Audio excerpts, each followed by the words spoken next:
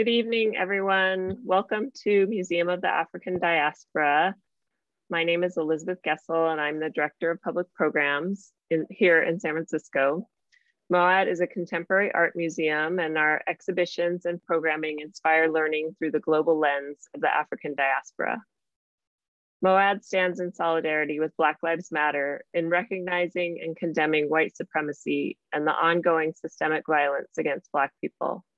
We honor and mourn the senseless murders of George Floyd, Ahmaud Arbery, Breonna Taylor, Tony McDade, Andre Hill, Dante Wright, and Ma'Khia Bryant. We grieve for so many others who have lost their lives at the hands of state-sanctioned violence, including those whose names we do not know.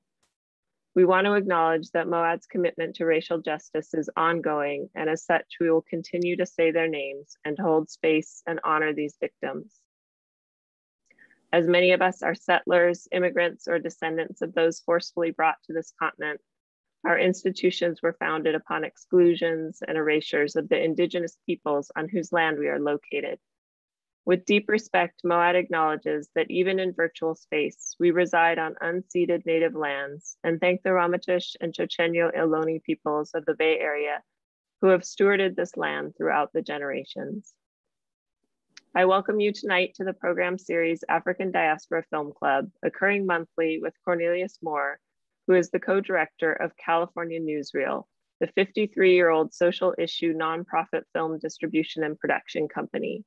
He is also an independent film curator specializing in works from and about the Black world.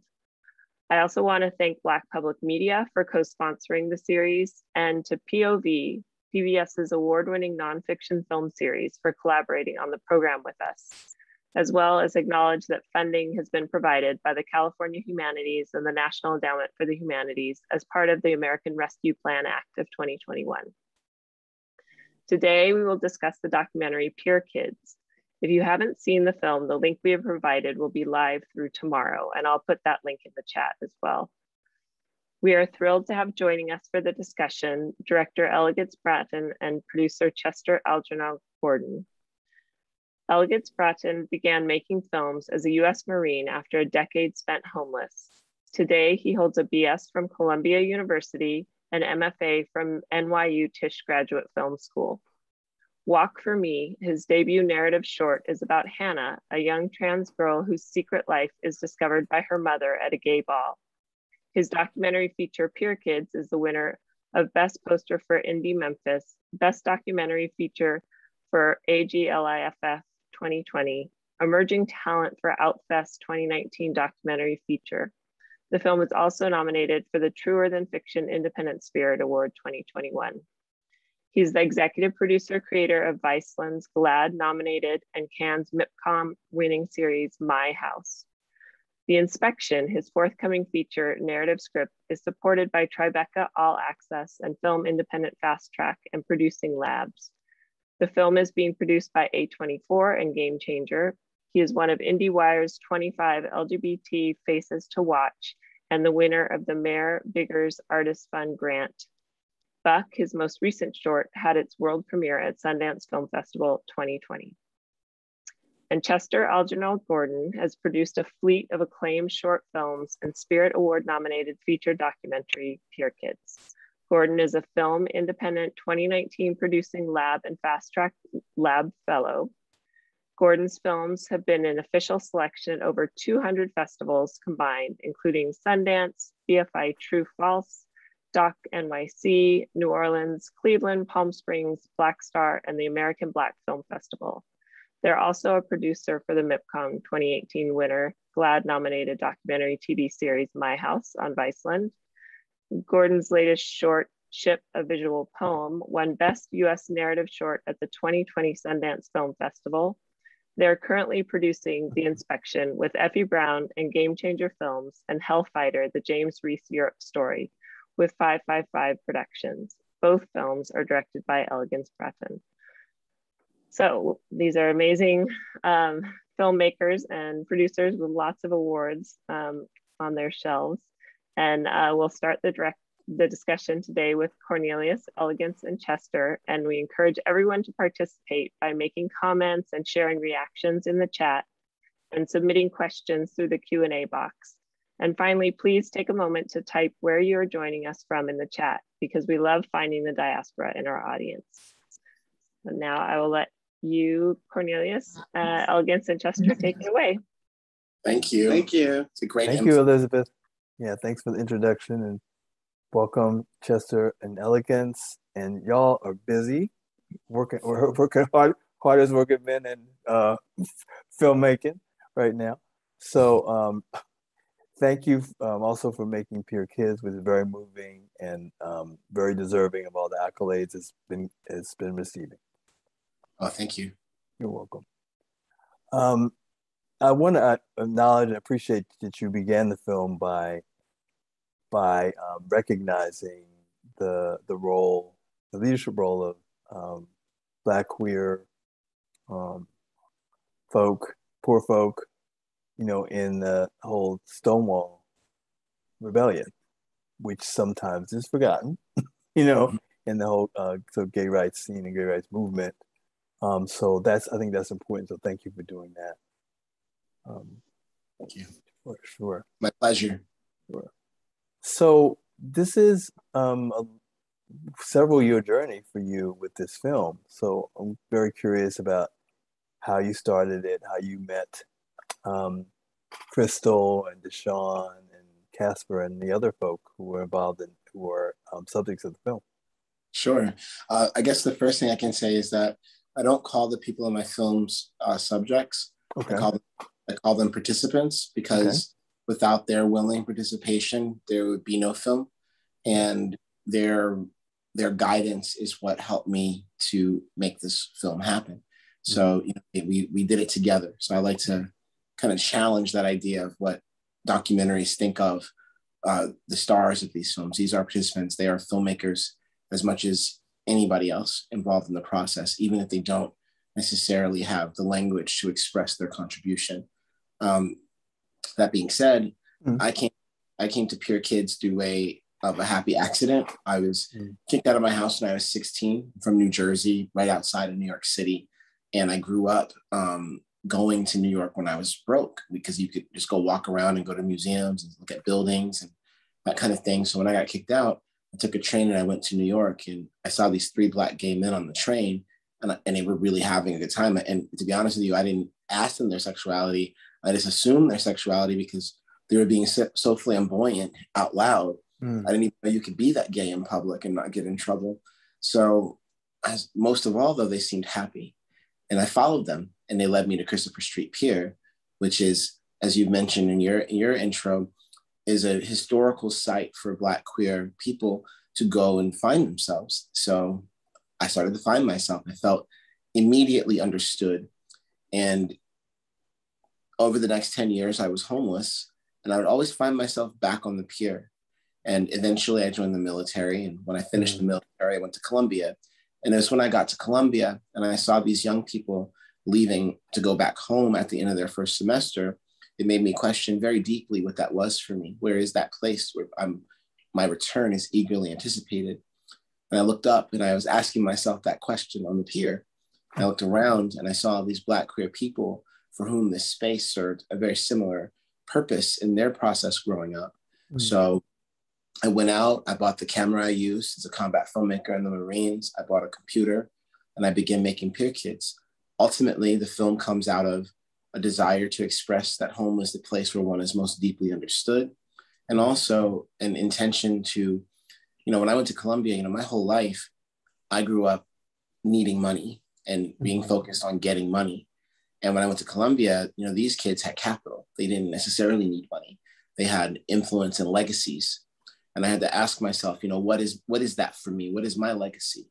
And I realized that my experience being Black, being gay, being homeless, this is the thing that differentiates me from everybody in this space. And that this is a thing that I needed to not be ashamed of, but rather to look at as a source of power. So Pier Kids is very much built within the idea of discovering that my capital was my life experience. Thank you for that. And for also talking about participant versus subject. That's important. Thank you for that. Thank you.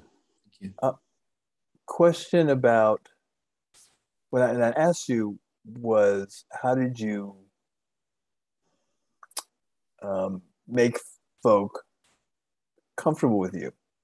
Because some of the experience, I think, has been people have been using them, exploiting them, and so you didn't want to obviously repeat that kind of situation. But so how did you make them comfortable telling the story?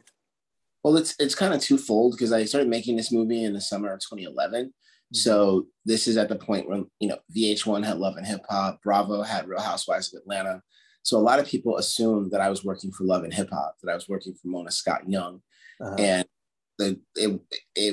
I can't say that they trusted me, but they believed that what I was looking for were people throwing drinks on each other, people fighting, people cursing each other out. So they'd be like, oh, the Love and Hip Hop man is here. And people would put on these kind of shows. And, eventually people realized that I wasn't interested in that. And I think that was kind of a step of building trust to do what I wanted to do, right? Like having to work through this new generation's obsession with recording themselves in social media and being, famous and viral, right? How to get through that, to get through to the true lived experience, the human condition.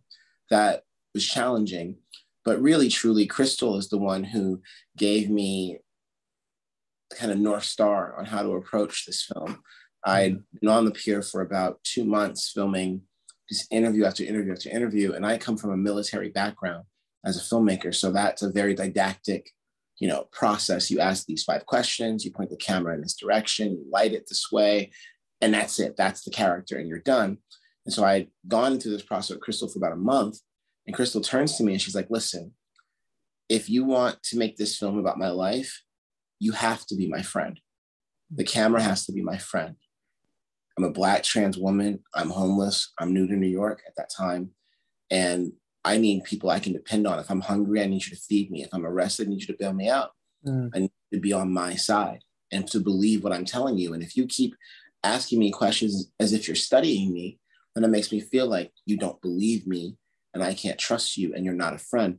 And when she said that, it was like a light bulb went off in my head, because I'm not exactly in her experience because I'm not a trans woman, but I've been homeless on the pier before. And I understood in that moment, like, oh, this is what this movie is. This movie is about putting the audience in the skin of oppression. This movie is about making the audience experience the pier the way that I experience the pier, the way that Crystal experiences the pier. You don't really know where you're going to lay your head at night, but you know that you need a community to get through the night. And that intention meant that going forward, when I met people, when I interviewed people, that I had to build the trust, because I was building a friendship. I wasn't just going in to extract the story that I wanted to tell.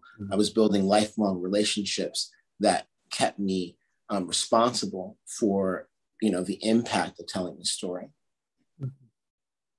Well, thank you very much for sharing that, because that's so important. And also for using your military experience for good. And that's important too. So, and also talking about your responsibility to folks. I think that's also important. So can you say more about that, about your feeling of responsibility to the participant?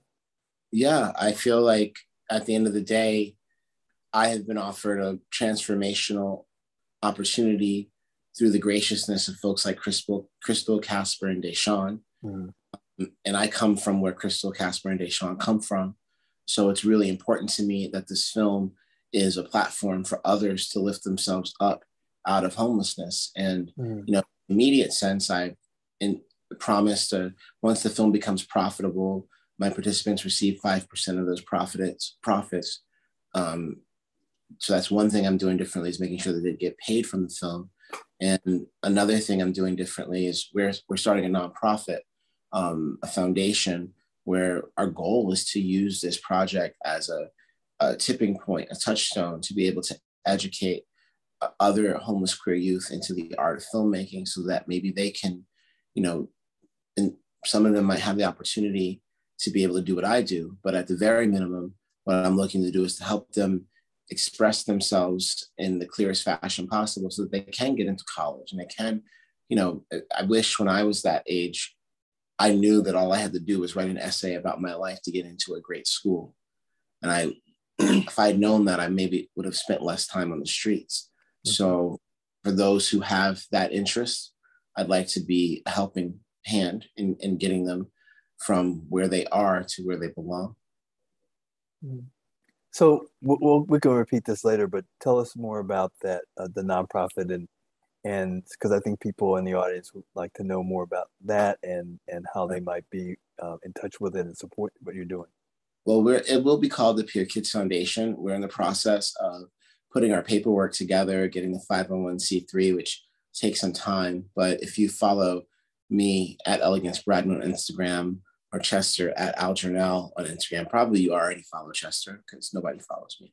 But, you know, if you find us on Instagram, you'll be able to keep an eye on what we're up to. And yeah, and of course, keep up with the film because we'll be announcing these things through our website as well.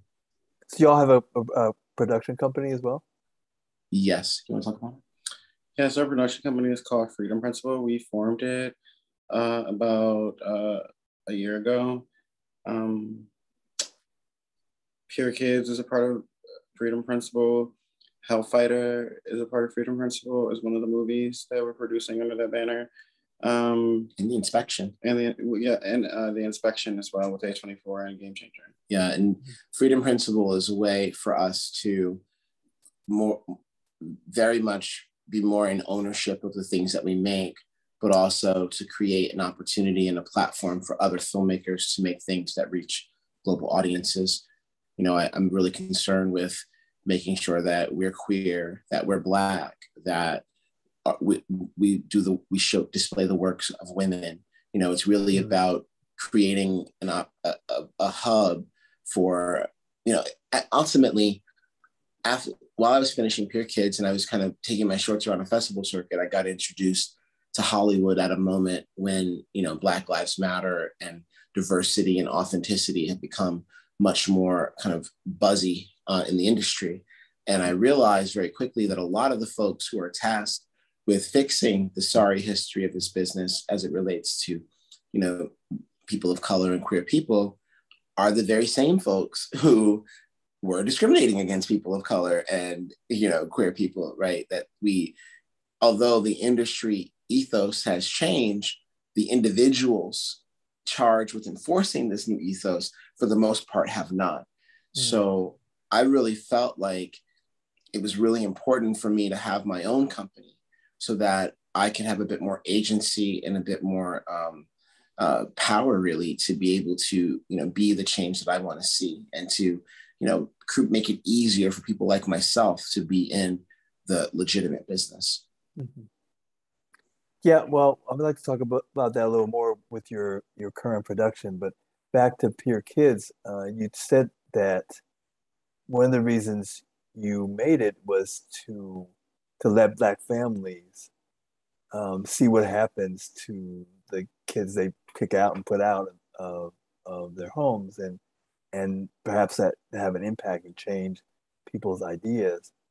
I'd like to hear more about that and its impact, and what other goals did you have for the film? You know, my main goal was to redirect the LGBTQ rights movement. You know, here we are 50 plus years after Stonewall. And, you know, when we think about Stonewall, what Stonewall to me represents, you know, we have people like Sylvia Rivera, Marsha P. Johnson. You know, these two trans women of color are homeless women, sex workers, who in the summer of 1969, under intense police profiling, decided to say enough. And I don't deserve to be treated like a criminal for going out and living my life. And I think about that a lot. I think about how these two homeless women of color, mind you, we've got Marsha P. Johnson is Sylvia's mother, her chosen mother. Marsha met Sylvia at 17. Sylvia was 12, kicked out of her house for being trans. So right away, I think that this familial love is the source of that bravery to be able to respond to such a well-oiled machine like the NYPD and say enough. Moreover, when you think about the legacy of Stonewall, right? There'd be no gays in the military, there'd be no gay marriage if it wasn't for a Black trans homeless woman and a Latinx trans homeless woman who said enough. So in essence, the reason why the movie is called Pier Kids is because we are all the peer children of Sylvia and Marcia. Anybody who gets the privilege to live a queer life with relative certainty that violence is not going to be exacted upon you, that you can work the job that you love, that you can marry the person that you want to love. This is all because two homeless people with nothing to lose and everything to gain put their lives on the line so that we could all live better. So to me, now that HIV and AIDS is a lifelong manageable illness, now that we have gay marriage, now that gays are in the military, what is the gay rights movement if people who are Black and brown and of color are still 8 times more likely to be homeless than their white counterparts? There are 2 million homeless youth in America. 60% of them are LGBTQ. 50% of them are Black. So for 50 plus years, we have had a continuous epidemic of queer youth homelessness, even though our movement would never have happened if it wasn't for queer homeless youth deciding to say that this is enough. So in that regard, I feel that Pier Kids' intention is to say to the gay rights movement, there is no gay rights movement as long as our children are on the streets disproportionately to those who are white. There is no gay rights movement. This wasn't, Sylvia and Marcia did not take that risk just so that white men and white women could get married. They took it because they believed this was a way to change their lives for the better too. And I want Pier Kids to remind people of that. What about you? Why did you make the movie? What do you want to get out of it? I think I want people to use the film to navigate their homelessness, like use it as a tool, and also have parents watch it so they can start kicking their kids out. So use it as a conversation starter, because I know it's hard for a lot of Black people to have conversations within their families, and so much is kept secret and brushed under the rug. Could you say more about how you've experienced the film being presented in that way, and with where you've seen that kind of dialogue happening? It's tough in a COVID world. Moments like this is when it becomes clear. I see, people making comments in the chat, and I'm assuming some of them are Black people from the names. Maybe I'm wrong. So that gives me a lot of hope that the mission is being met. At the same time, though, we don't get to do in-person screenings. We don't get to be... Well, we don't get to go to the in-person screenings, but yes, we have a whole outreach program that's been happening, or outreach plan that's been happening with POV. We've been having screenings all the way in Alaska and Hawaii. There's like curriculums that have been built around our movie that's been sent out to teachers, churches, to talk about this. So teachers can have conversations with their students about this type of stuff. And if they're going through anything that's similar to this at their homes, we've recently, we had like students in Savannah, Georgia, paint a mural based on our film.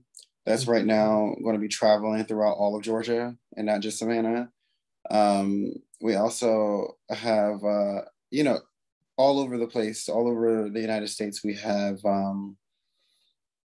these screenings and these outreach things happening that's been planned, to get these conversations sparked, essentially. So I guess that's how we're able to witness it through these events, and we hear about it, but a lot of them know we cannot attend because of the work that we're continuing to do ourselves. You're getting feedback from people, so that's evidence that it's having some impact. I'm watching, I was looking at with Deshaun talking about how he was thinking about seroconverting HIV positive because there were resources for him for housing, and that was that was astounding to me that he would have to consider doing that. So and so in your outreach and your materials, talk a little bit about what resources are currently available for homeless queer youth. So depending on what city you're in, so if you're in New York City, we've partnered with nonprofit organizations such as Ali Fournier, the Door, and also the LGBT Center, like the Gay Center. That's in the West Village. Is it in the West Village? Yes, in the West Village. Yeah, always, because it's by 14th Street. Exactly. But so we've had screenings there too with people, and also had conversations with them, and they're getting services. Like the kids who go to these screenings get services at the end of the screenings from the nonprofits themselves. And also in Alaska, there's a thing that happens every year where people spend the night outside to raise money for the homeless kids there. So our film is being screened in conjunction with that event that happens every year too, and other events that happen too around the country. And also we mentor Crystal. So Crystal in our movie, she's a filmmaker and she makes films now too. And Crystal's also going to be in the inspection as well. She has a cameo in the film. So, I mean, you know, we give back when we can, but with the understanding that the work that we're doing is like, you know, I mean, as filmmakers and as artists, the work that we create in the world is like, you know, literally our souls being poured out into these things. These are the things that, you know, we've gone through in our own ways, and that, you know, we're able, like, the best way I think for people to learn that are children and that are kids that are young is not you talking to them or talking at them, because a lot of information, you know, you can hear, you can have those conversations with them, but a lot of it's not retained. The best way to see it is to see people who go through it themselves and see how they navigate it, and see that somebody validated them and speaking their truth themselves without having white people talk about the situation for them, and know that they could talk about it themselves amongst each other too. And believe it or not, but having those conversations amongst each other sometimes help you clear your head and get your, you know, help you start to crawl out of what you're in. Yeah. Yeah. And I mean, not to overstate my own importance, but I think the fact that someone who's Black and gay, who's been homeless, who's been living like the people on screen, has made a movie about that experience, proves that there is another side to this, that there is a way to improve one's life, even though you have incredible struggle. And I believe that, you know, me making the film is a revolutionary act that I hope, like, you know, my favorite band is the Velvet Underground, and they had this first album, it's called the Banana Record. And, you know, that album only sold 4,000 copies, but the rumor is that everybody who bought that album started a band. And much of what we love about, you know, glam rock in the 70s and punk rock and, you know, 80s new wave comes from that album. So I'm hoping that Pier Kids has a similar impact in my community, in that if I can do it, you can do it. That, you know, there's a lot of kind of language of like, it gets better tossed around the queer community. But I think for Black queer people, how does it get better when you have to contend with both homophobia and racism, right? And I think Pier Kids is a testament to how that can happen. But by the way, we reached out to organizations in the Bay Area, like Lyric, which is a youth organization, and TGI Justice, which is specifically works with trans folks, and led by Black trans women. So that I'm sure that the work is valuable and utilitarian to them too.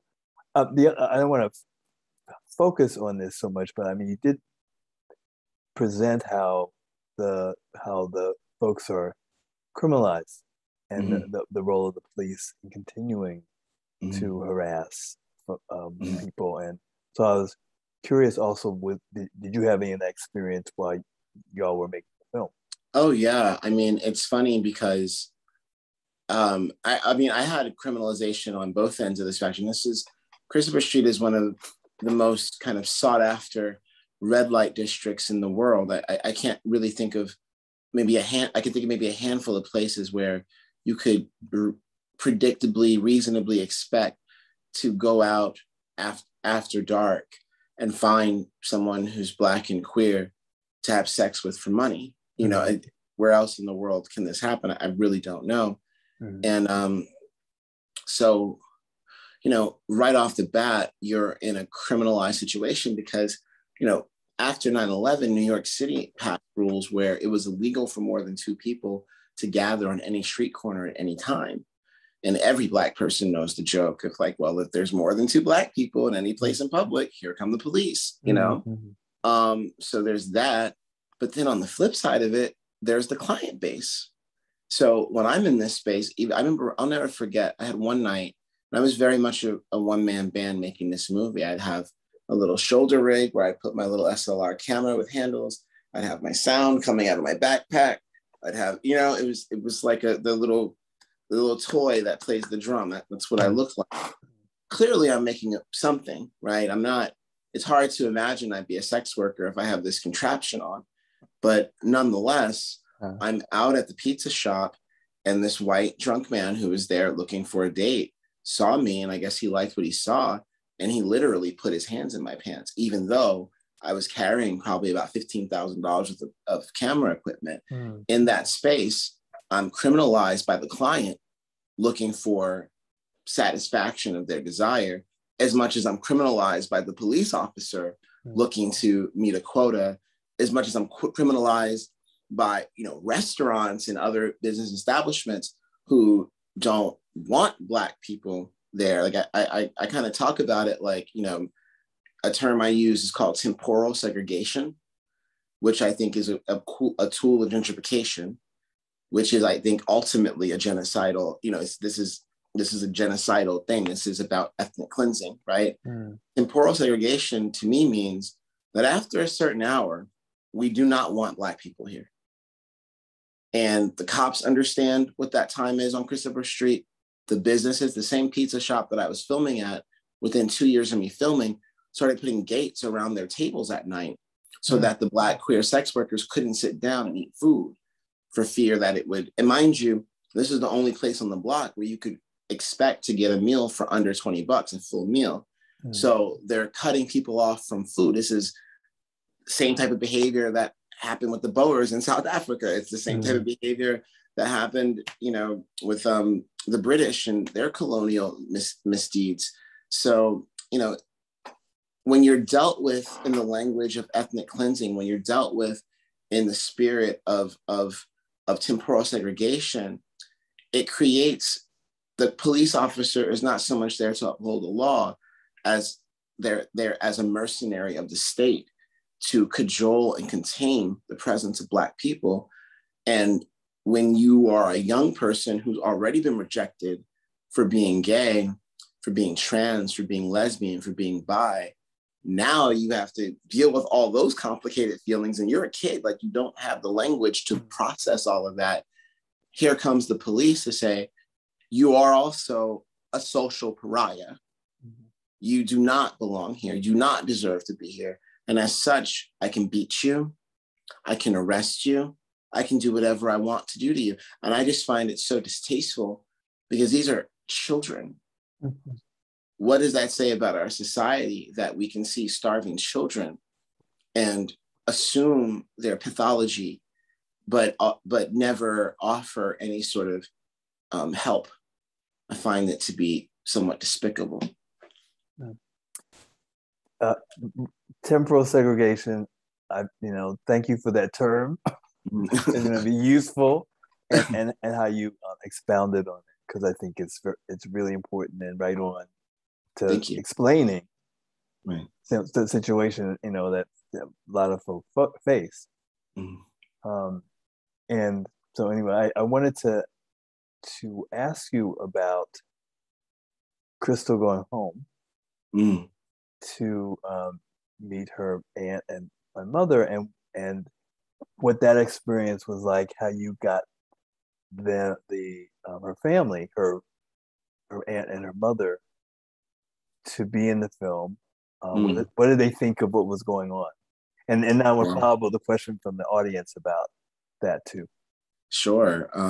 Yeah, it was, I had been filming with Crystal at that point for about a year, and I gotten to meet all of her gay children. I mean, Crystal was always taking on gay children, so you'd think you knew them all, and then here comes 4 or 5 more from around the way. And I just asked her, I'm like, Crystal, like, why do you have all these kids? Like, where does this come from? Come to find out that her Aunt Tammy had 10 kids and her mother had 4 kids. And the more and more we talked about it, the more I realized that she was using the example of the Black women who raised her to guide the type of Black woman that she was becoming. And I just asked her, I was like, Crystal, has your mother seen you as a full woman before? And she was like, no. And I'm like, how would you feel if I were to take you to Kansas City to see your mother this way? And she was ambivalent about it at first. She didn't really want to, because it's traumatic for her to be in that space. And she asked me, why did I think it was necessary? And the reason I made that decision is because this is a movie that I wish existed when I was 13 and 14 years old. I feel like the gay rights movement has mostly abandoned working class people of color.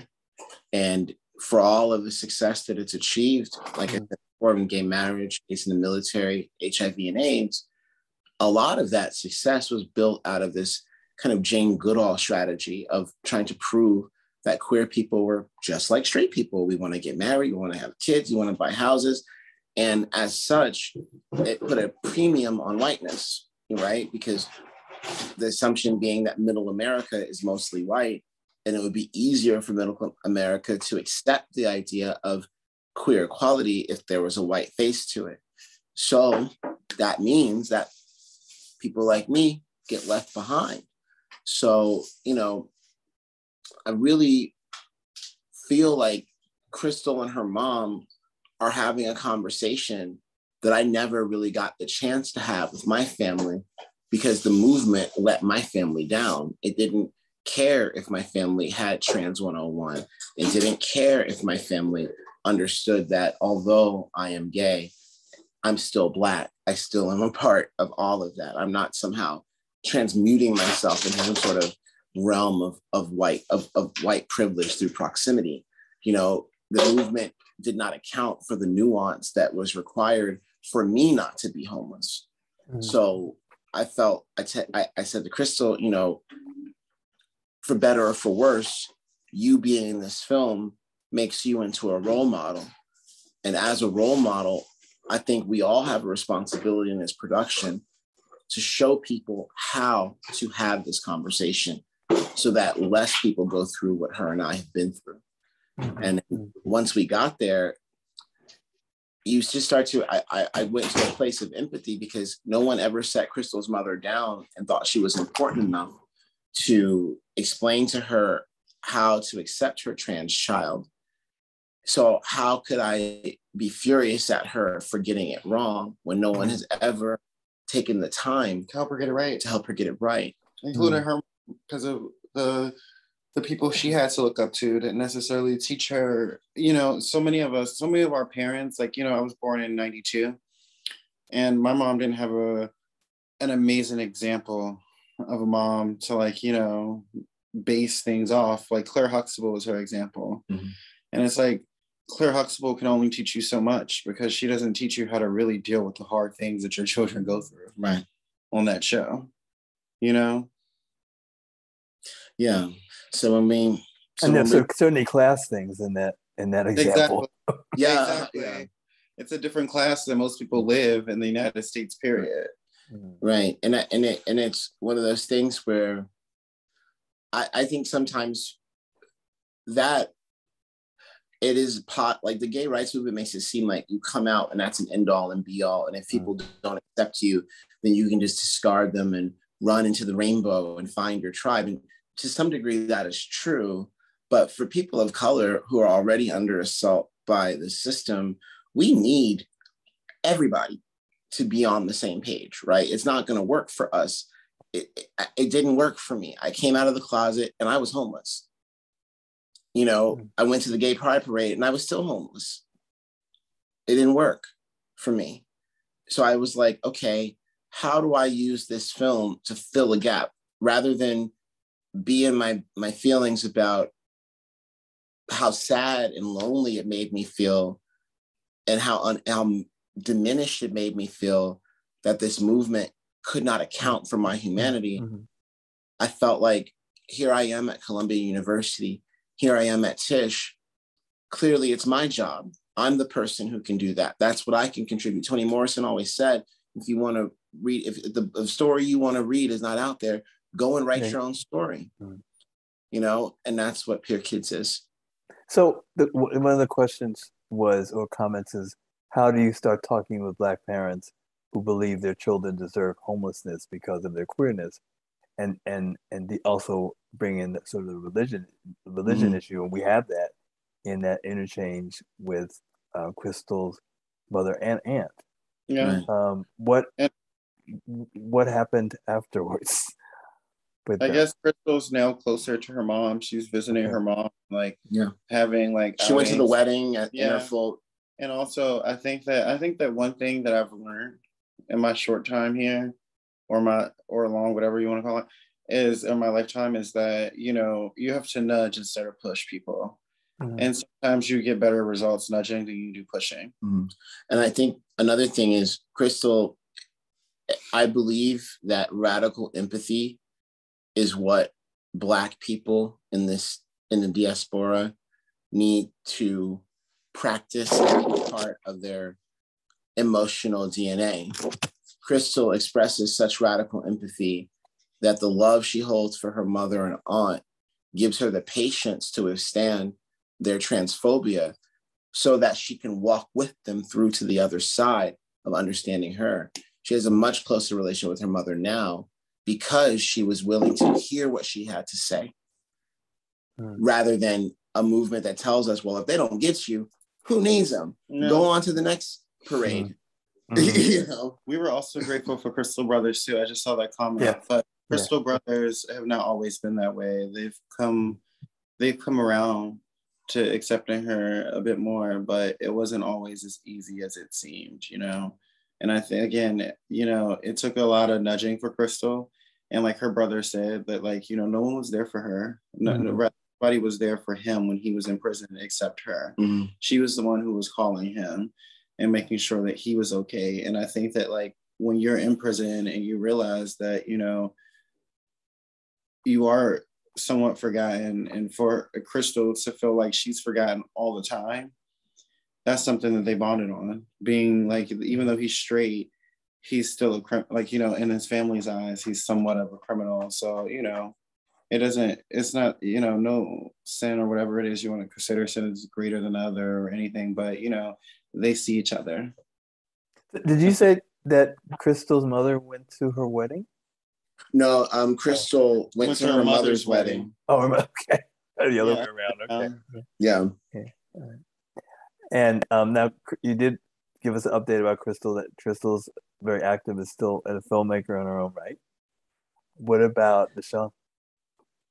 Deshaun just finished up his commitment to the state. He's now a man on the street. No more jail days to serve.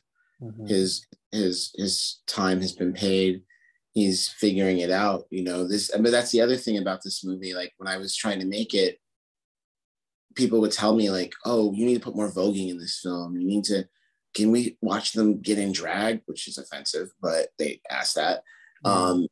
And ultimately I was told that, you know, I had a teacher at Tisch who told me, you know, documentaries are for white liberals. Like, documentaries like this are for white liberals. The first thing she said to me. And white liberals watch films like this so they can be proud of how not racist they are, how progressive they are. And when I watch your movie, I feel bad. I feel like a bad white person because the people on the screen live like what I would assume people like that live like. Maybe you should put your story in it because you went to an Ivy League school. That way you can make white people feel better about basically being unwilling or unable to create enough change in a society to even the playing field. And, you know, I was incensed when she said it, and I reminded her, I reminded her how much money I was paying for that school. And, I pay you too much money for you to make me feel like I'm dejected. But that being said, she wasn't the first person to say something like this to me.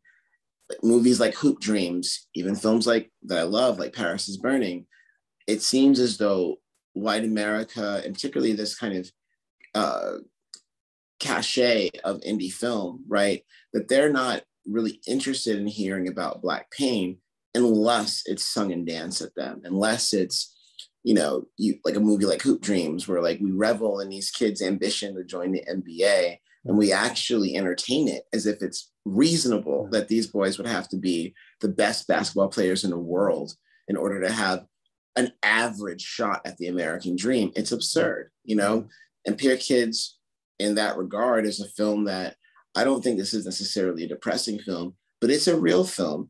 There are no happy, easy, buttoned up, happy endings for people who live like this. I had to join the military. I had to be willing to risk my life and kill other people, potentially, who are just as oppressed as me, just so that I could get a chance to get into an Ivy League school, then get a chance to get into an elite. You know what I'm saying? It's like a needle in a haystack is what telling us success in this country can be for people who are poor.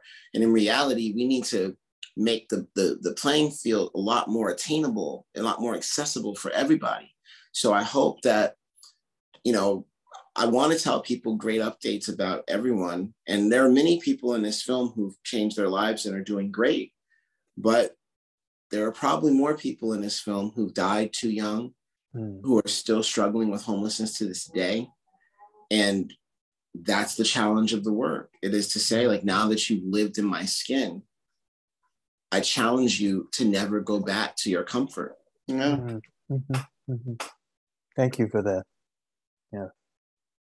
I wanted to,